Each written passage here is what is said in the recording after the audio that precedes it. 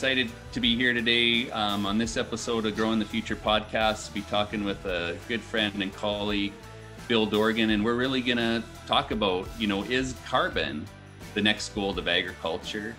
What's going on with the carbon market? There's all kinds of excitement going on around, adding carbon to your soil, the regenerative ag, soil health, biologicals. We have the carbon tax on the other side that's, costing farmers money. And then we have the offset system that farmers can benefit from. And so we're going to have a great conversation about where all these issues are at. Are we really creating a positive effect on climate change? What farmers should be thinking about, and where we're going next in the carbon market. So hope you enjoy this episode with a good friend and our special guest, Bill Dorgan, here today. First of all, I'll let Bill Dorgan, who's in charge of Trimble's aggregation, and maybe you can correct me a little bit on that, but I'll let you introduce yourself, tell us who you are, kind of your background, and what your role is with what you're doing right now. Sure. Thank you. Really nice to be with you, Terry, and I appreciate the opportunity to visit with you. Again, my name is Bill Dorgan. I'm born and raised on a grain farm and cattle ranch in southwestern Saskatchewan. My family still farms there, southeast of Swift Current, and it's a fourth generation farm there. So I certainly have dirt in my veins. I went to the University of Saskatchewan and did a Bachelor of Science degree in chemistry, and then spent about 30 years plant nutrition, plant protection, plant genetics businesses. And for the last 12, 13 years, I've been working in this carbon space with originally Agri-Trend and now Trimble. And we work with growers in particularly Alberta right now on the whole issue of carbon offsets and offset generations, and working with farmers to create offsets on their farm under a global type protocol that's been approved by the Alberta government here. And that's what we do. Subsequent to 2008, we've generated a little bit north of 4 million tons of offsets in the conservation cropping or zero-till protocol, as well as beef feedlot cattle methane and nitrous oxide reductions.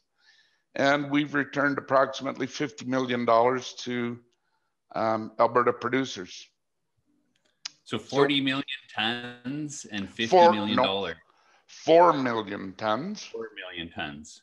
Yes. And $50 million has been turned back to Alberta producers. Yeah. That's pretty awesome. So that's one of the reasons I wanted to bring you on the call. So I'm just going to get into the kind of topics of the discussion. We'll make sure we try to roll through, because I know I can talk a lot anyways on some of these things, but really I think, and I'm kind of a positive guy. I always look at, the glass is kind of half full first, or, innocent until proven guilty. So I think, what we're seeing in the industry is just this idea about growing carbon, right?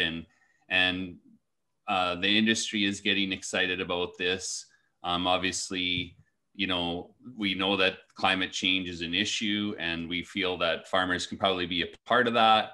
That's kind of the warm fuzzy of helping out in the climate market and producing more carbon from the activities that we do, and generate money as a farmer. And I think this is where we're looking at, you see the regenerative ag themes are coming in, some of that's around reduced chemical, but really it's about carbon, the focus on, soil health and using biologicals or efficiency, nutrient efficiency products to drive that efficiency. That's really kind of where some of the excitement and the focus and the drive is in the industry that I see right now.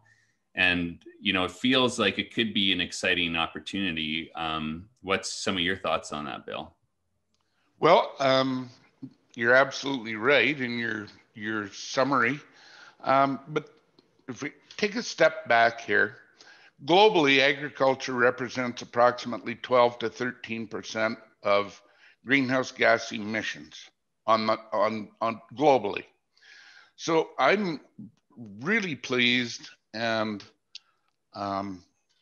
happy to be involved with agriculture taking a stand and reducing those emissions, and in fact helping the overall situation with soil sequestration of carbon. So farmers recognize, producers recognize that they're responsible for, a pretty good chunk of these overall emissions. So they're being responsible corporate citizens by taking steps to mitigate those emissions, and that's where we're involved. So there's nothing in any of these protocols that would cause you, Terry, as a professional agronomist and grower, to say, you know what, I don't want to do this because it's not a good management practice. Everything in these protocols that we use to develop offsets is helping the situation and providing better agronomy for food production and going to efficiency, as you said.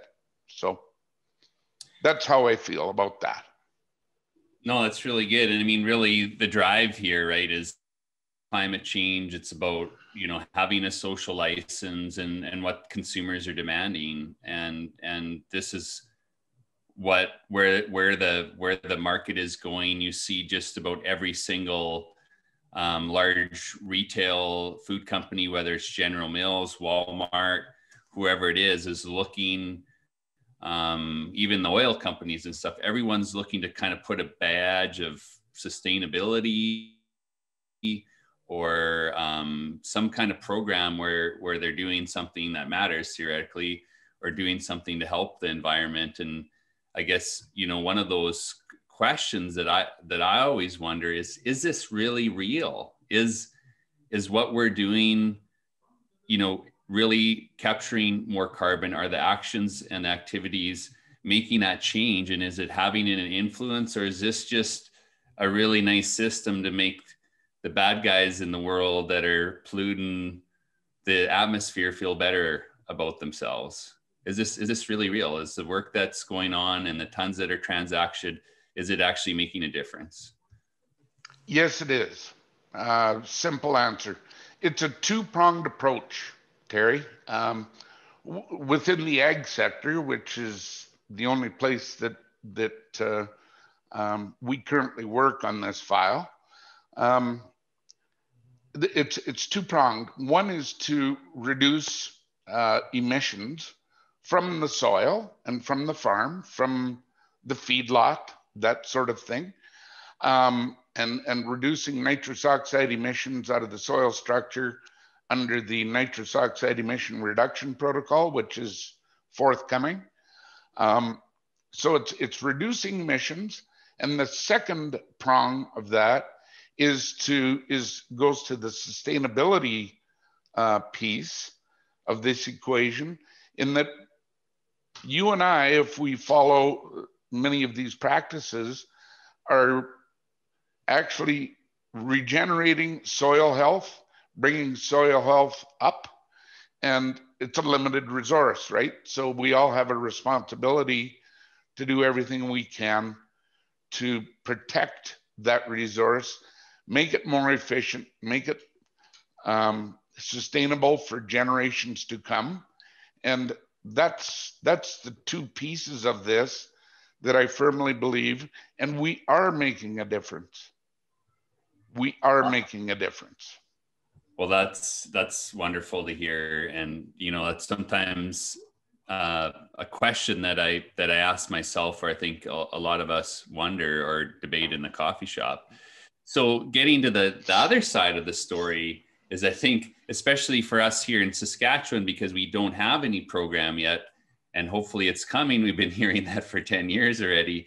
And we always talk about that. But, you know, when you say carbon tax, I think generally speaking, you know, all of us think about, you know, the downside or the negative of that. And you know, I was just looking through some articles actually here last night, and this is one of them. Like APAS says carbon tax could devastate ag, right? They're talking about once we get to $170 a ton, they figure it's going to cost over $12 an acre on a wheat crop for the carbon tax.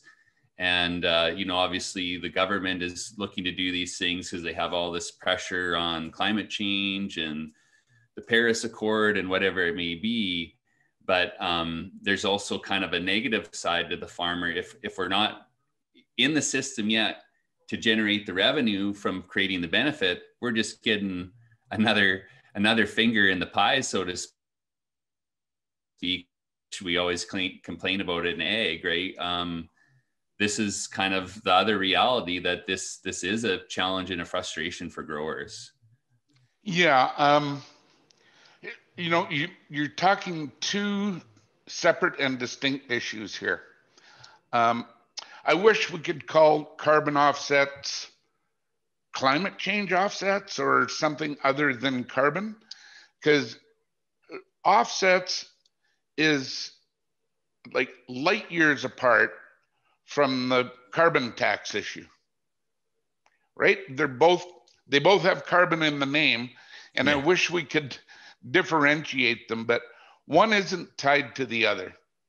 So, you know, I can't comment on government's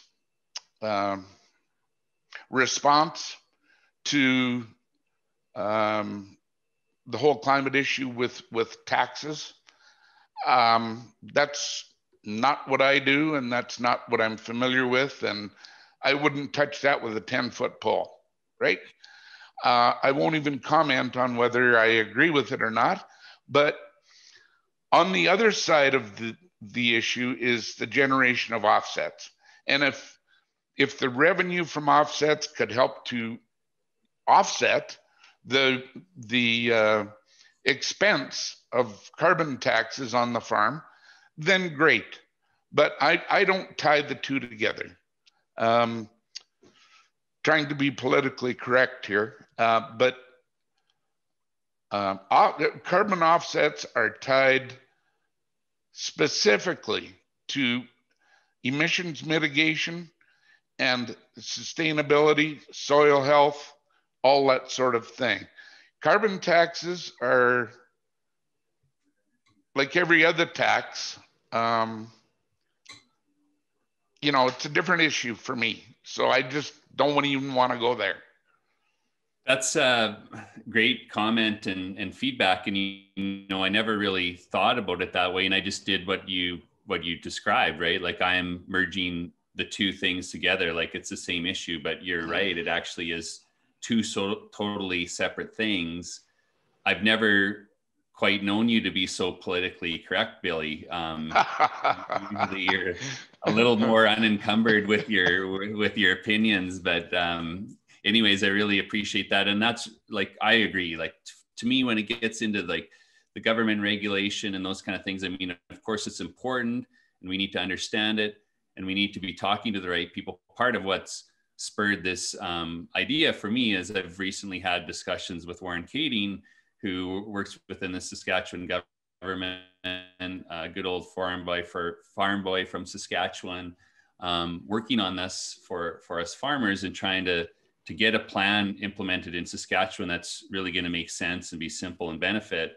But yeah, so we need to be involved in those things. But yeah, the rest of it, I kind of agree. And I think the one thing that kind of frustrates me, it just gets back to, you know, maybe more of this public perceptions. I think sometimes because of that misclarity, we get wrangled into this idea or suggestion that, you know, in one way, the activities that we do in the farm can provide carbon offset. But again, the contrarian to that is that farmers are doing something not so good, or whatnot. And what I always think about for farming is there is no other industry or no other business that there's more of a focus for sustainability and protecting the soil and the business for the next generation. There's no other business that I know anywhere that has more of a focus of, you know, handing it down to the next generation or your sons or daughters or whatever it may be. And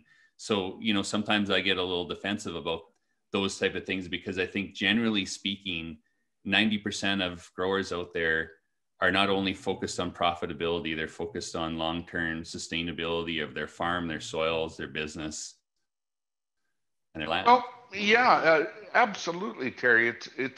I mean, you know, to quote an old mutual friend of ours, Elston Solberg, like very soon we're going to have 9 or 9.5 billion mouths to feed on this planet, and we can't create any more land that's available for food production than what we have.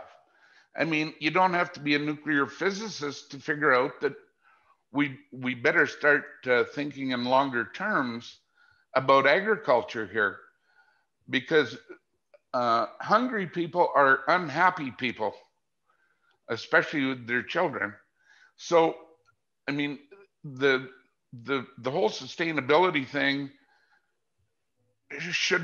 we should have had more focus on it 50 years ago instead of trying to replenish everything now. Yeah. That being said, you know, on the expense side of thing with the revenues, income tax was created in the First World War, and it was a temporary issue to fund the war. And guess what? We're 100 years later and income tax hasn't gone away. So this carbon tax isn't going to go away either. So we better do everything we can to address that. And if a farmer in Saskatchewan is subject to it, all I hope is that we're allowed to have an equal playing or an equivalent playing field. So a farmer in the UK should be subject to it, or not should be, but you know, to keep things flat with competitive edges around the world. So anyway, that's a whole nother issue. But you and I believe, and most farmers that truly care about generational transition of these resources, I'm glad we're being recognized by regulators that we can play a part in this and that we should be compensated for it. If we're being charged on the tax side, we should at least have an opportunity to offset those expenses with positive revenue, at least. Yeah, for sure. Those are really good comments. So then this takes us now to, like, where does the rubber actually hit the road? What's going on right now within the carbon offset market, and where are the opportunities for growers to capture benefit, or what should they be thinking about? One of the things that was interesting or surprised to me when I was discussing this with Warren Kadinger, he was talking about how the government's looking at this additionality idea or clause, which, you know, means, you know, additionality is a property of an activity being additional. It's a determination of whether an intervention has an effect or when their intervention is compared to a baseline. So, and what they're talking about as well is like the penetration rate. So I believe what's happening now, and you can correct me on this, Bill, but I've also, you know, seen some articles in the papers about this, but the current zero till carbon offset credit system is changing or sliding by the wayside, because now the way I understand it is they're saying, well, now like 60% or more of farmers are doing this practice. So it's not something new. And, you know, once everyone starts doing it, they're kind of saying, well, you're not doing anything different now, so you're not getting paid. And I know when I first heard that as a farmer, I kind of felt a little frustrated again too. But why don't you bring some clarity to that and what's happening in the market in Alberta, and what's coming down the pipe that we need to think about? Well, let me refer to Alberta currently. In 2007, Alberta Environment passed or approved a protocol called the Zero Till Protocol, which in 2012 morphed into the Conservation Cropping Protocol. That's the primary protocol for, and it goes to soil sequestration of carbon dioxide. As plants exhibit photosynthetic activity, of course, they're withdrawing CO2 from the atmosphere and storing it in the soil as organic matter, which is carbon, right? So it's a soil organic matter improvement protocol, and coupled with that, the reduced till or zero till part ensures that there aren't nitrous oxide emissions from the soil structure, which builds up in the soil as a result of microorganisms chewing on organic matter and the addition of nitrogen that every farmer would do to achieve better results on his production. So that protocol's been in effect since 2007, and now this whole additionality thing has come up. I want to go back to the origination of the protocol. The government, people have been zero tilling in Alberta since 1980 or before. The government made a policy decision that no farmer in Alberta was zero tilling prior to 2002. Period. So that created this thing about, oh, everybody's starting to zero till now post 2002, so they can claim offsets. So in the interim, the last two ag census reports, farmers are asked, do you practice conservation or zero till or reduce till? 100% of the farmers say, of course I do. Yeah. Right? Because it's the right thing to do. So the government says, oh, it's business as usual. It's no longer additional. What they should have asked is, do you practice reduced tillage on your farm according to the restrictions within the protocol, which is up to 38% soil disturbance?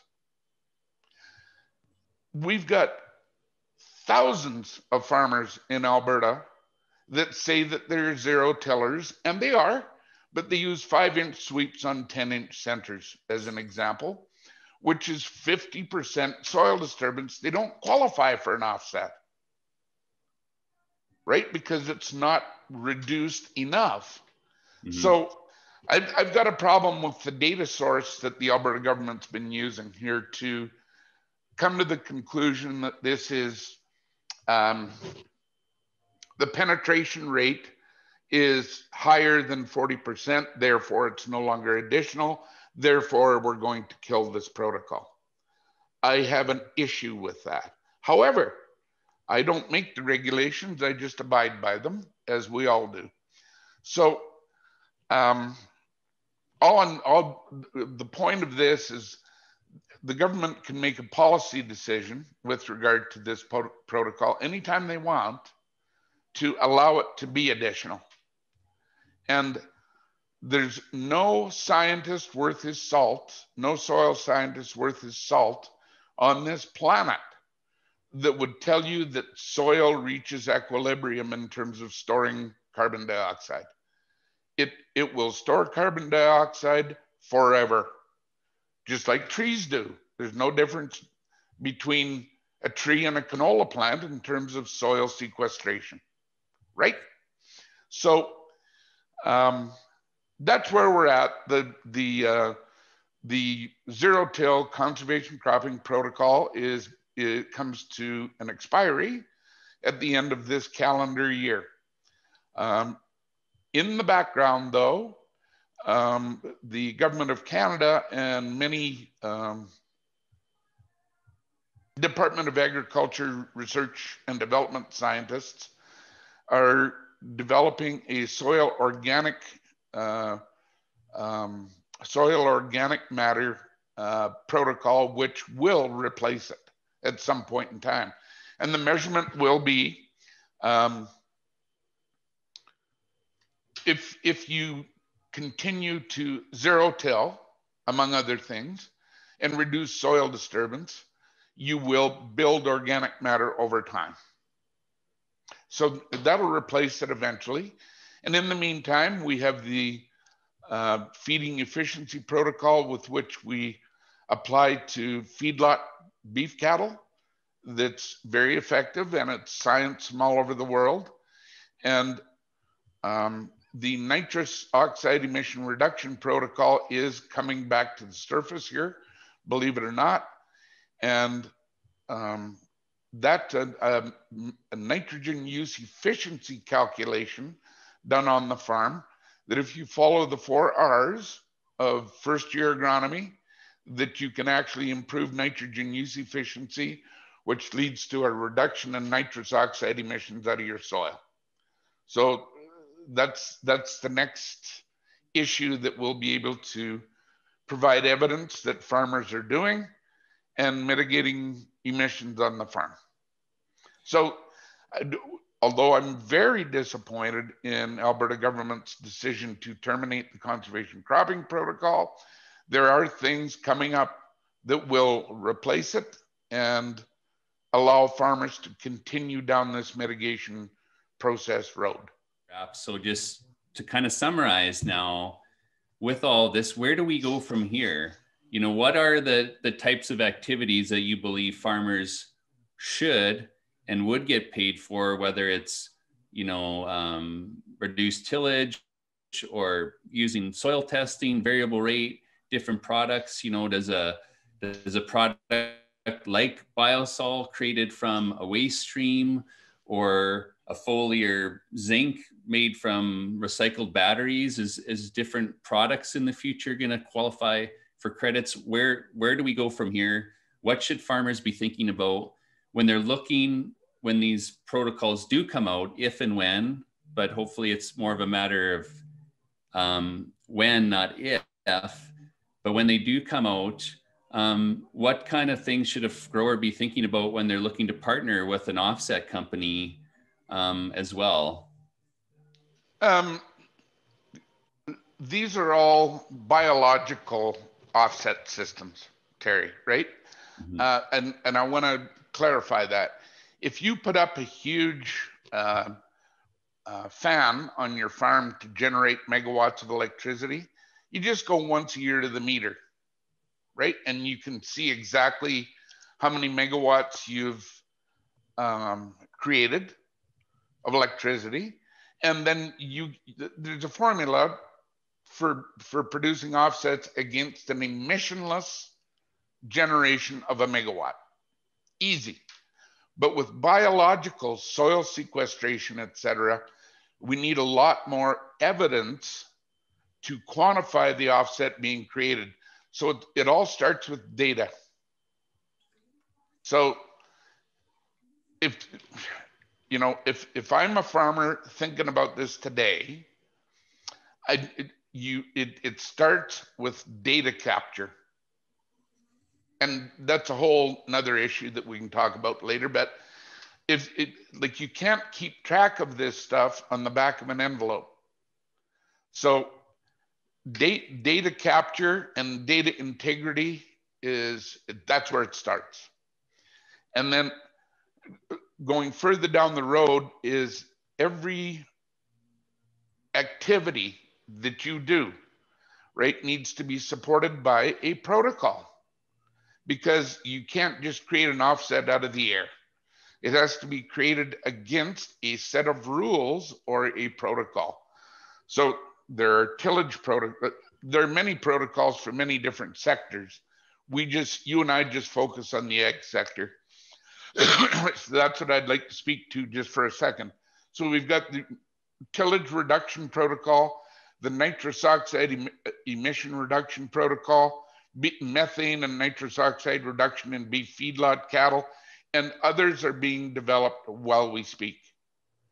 So it starts with data, then it starts with protocol, and then follows up with protocol development, and then that's followed with the regulator or the provincial government needs to implement these policies and protocols so that you and I can go out and talk to our farm partners and begin the process of generating the evidence to quantify the offset.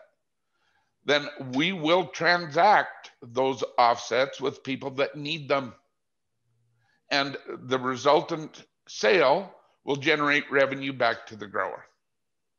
Or if there's no protocols, as the government sets the price of carbon and emissions, these companies, instead of buying offsets, simply pay into the provincial government as though it's an emissions tax. Nobody wants to talk about it in those terms, but that's what it is. So the producer of the greenhouse gases is going to pay somebody.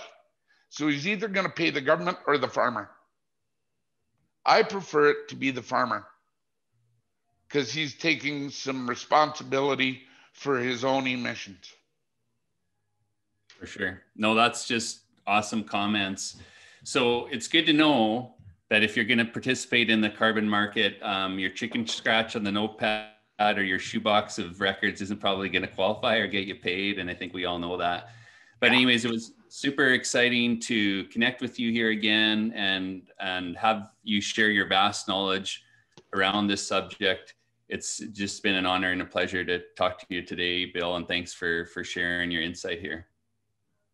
Thank you. I'm flattered that you called me, actually, Terry. I really am, and I hope that you and your family are all happy and safe. Yeah, seem to be you, Billy. Thanks a lot.